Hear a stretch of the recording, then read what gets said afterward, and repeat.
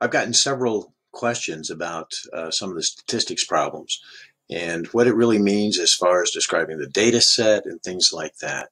So what I'm going to do is show you some of the things that we're actually talking about on this. So let's say that we're looking at the first problem from the statistics practice. Okay, this is problem number 1. And so one of the things we want to do is identify the mean, median, and mode. All right, so here I can talk about the mean. Now remember, the mean is the average. All right, the average. Double click, and I identify the ones that I want to average, and it's 6. The median is the number that's right smack dab in the middle of the thing. So I say median. Here's the median function. Identify the data set. It's that. The mode is the number that is repeated the most. So we'll say mode. Here's that function. Identify it. And it's an A because there is not a number that's actually repeated the most times. Now, another way to figure that out, and one of the things you might do, first of all, I want you to use the functions, get used to using the functions. You can also use go to data, and our data analysis, remember we added the data analysis, and we're going to do descriptive statistics. So it's saying, what's the input range? So it's going to be that right there. It's in columns. We do not have labels in this case. The output range, what I'm going to do is I'm going to put it here in D2. Oops.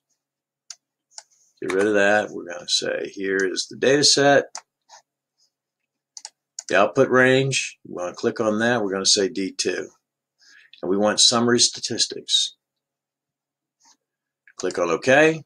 There it is. And if you see the mean that we identified, there it is. The median, there it is. The mode, there it is. Other things to think about is we will also be looking for what's the standard deviation. In other words, how many, looking at, 66% of the data would be within one standard deviation, okay? You have your range, your minimum, which is 2, your maximum, which is 9, summarization, and the count. So it's really kind of cool how it pulls all this information together. Now, when it starts talking about the shape of the data set, okay, what we're talking about here is putting in a chart. So I'll identify that. I'm going to insert. And what I want to do is I want to insert a scatter chart. And we could do it with just dots, or we could do it with a line, or a squiggly line. All right. So let's just do it with the dots for right now.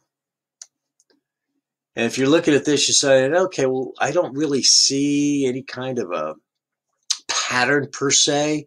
I don't really see like a normal distribution or anything like that. One of the things that we can do to our chart is add a chart element. And so what we're going to do is we're going to add a trend line.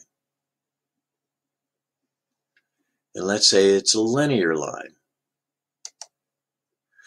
So if you're looking at this and you wanted to define that, let's say that the data that you have here, say weeks or something along those lines.